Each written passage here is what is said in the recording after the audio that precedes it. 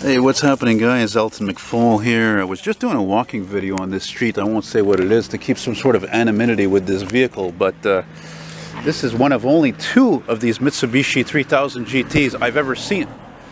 And it looks like she's been sitting a long time there. She's full of dust there. It almost looks like it was pulled out of a garage. Of course, this is the Mitsubishi equivalent of the Dodge Stealth. Same V6 motor, same frame.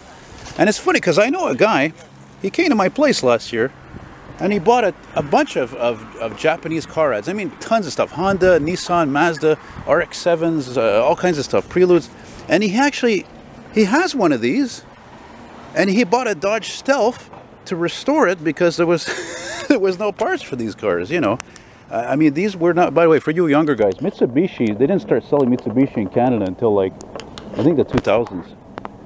Just a quick video. You know, as I was walking beside it, there's something I noticed about what's interesting about this car is that if you look at it from the side, it looks a lot like a Camaro from those years, from like, you know, 94, 5, 6, 7, 8, whatever.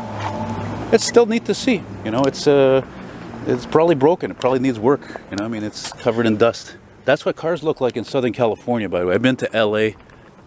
That's how they look, because it just never rains. Anyway, that's about it. Just a little thing. I'm gonna go back to my little walking video I was doing here, and great color. That's a good investment piece, I think, in the future. You know, get that while you can. If you see one for sale, I think that's worth more than the Stealth, because the Stealth is common and the Mitsubishi 3000 GT VR is not. Bye bye.